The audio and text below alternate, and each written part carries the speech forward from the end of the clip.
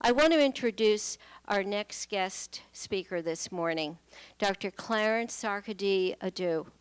And some of you have had the privilege of meeting him and hearing him speak, but also have seen him when he was working and still is working with Banner and City of Hope. And he is now working also with a group in the community. We have a wonderful write-up on him in our folder, and I just wanted to remind you about there are the resumes of everybody in the folder and also our agenda so that you can see that he brings a wealth of experience, but his dedication to myeloma and to other blood cancers is wonderful. But as you will hear and see, and he'll be here all day and for they Ask the Doctor, is that he listens, he cares, he knows all the alternatives out there, and we're so privileged to have him. Thank you, Dr. Adoo. Thank you. Thank you. That's very kind of you and very generous for you to ask me back again. This is such a wonderful privilege.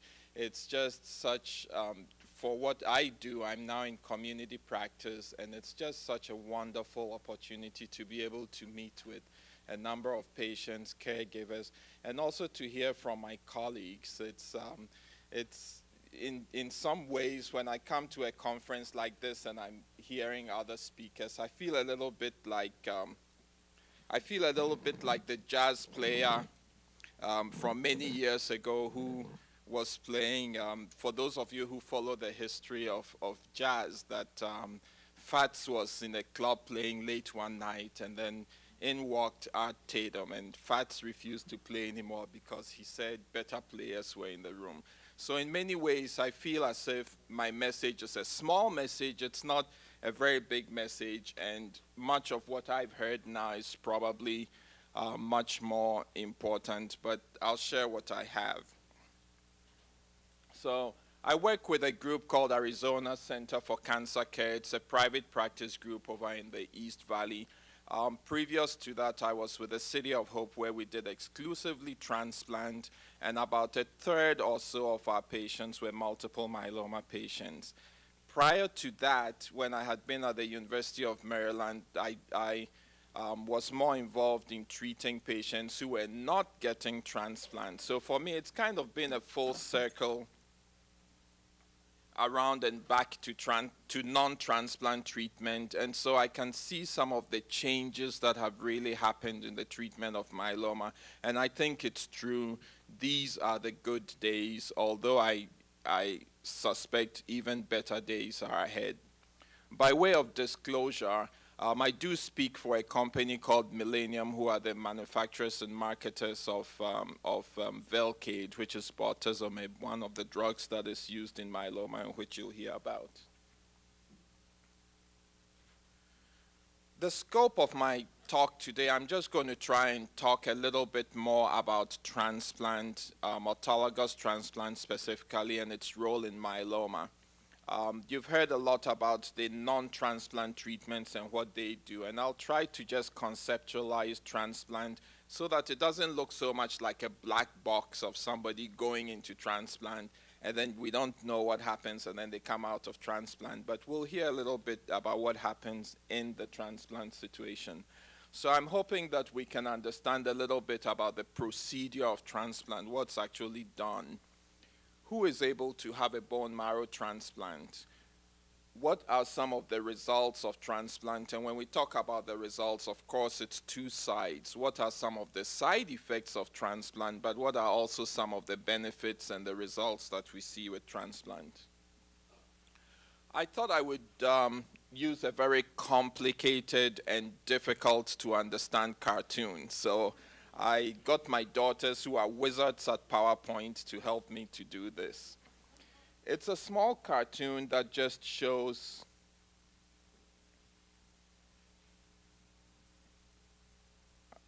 I'm trying to figure out which one's the pointer. Yes, it's a small cartoon that just shows what I call good cells and bad cells. So it's an extreme simplification. There are literally dozens of other cell types and cell mechanisms and chemicals and hormones and and things like that that affect these things, the bone marrow, stroma, and different organs and so on. But for our purposes, there are really just two types of cells in this cartoon. For the yellow cells, I'm using them to represent normal bone marrow cells. So these are the cells that will eventually mature and be released into the bloodstream and account for the red blood cells that help us carry oxygen around, the white blood cells that prevent infections, and the platelets that help us to prevent bleeding when the blood needs to be fluid in the blood vessels. So these are the normal cells. And then lurking in there are some, in this case of normal bone marrow, we do see a few normal plasma cells. And these are the cells that help us to have some immunity. Plasma cells are very long-lived. Remember, if you encounter a disease like measles or mumps in childhood, a certain cell in the body needs to learn how to fight these viruses, and that cell in the body needs to be essentially able to fight that disease again when you're 70 years old or 80 years old and your great-granddaughter comes to the house and has measles or something like that. So these types of immune systems are very hardy, and they are built for survival. And so very often when we're treating, for example, a patient with acute leukemia, and you've given them very, very high doses of chemotherapy so that you cannot find almost any other cells in the bone marrow, you'll look and a few plasma cells will still be surviving. And this is one of the problems we have when these cells become malignant, that they are built for longevity.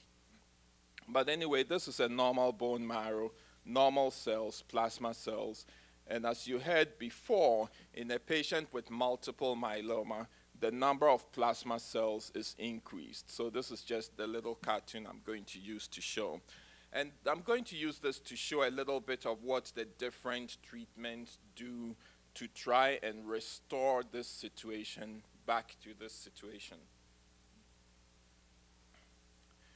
When one is getting straightforward traditional chemotherapy, the idea is to destroy as many of these plasma cells as possible while sparing as many of the good cells as possible. And how good a chemotherapy drug is, or a chemotherapy approach is, depends on how well it's able to restrict its destruction to just the plasma cells. It's not perfect now. It's much better than it used to be.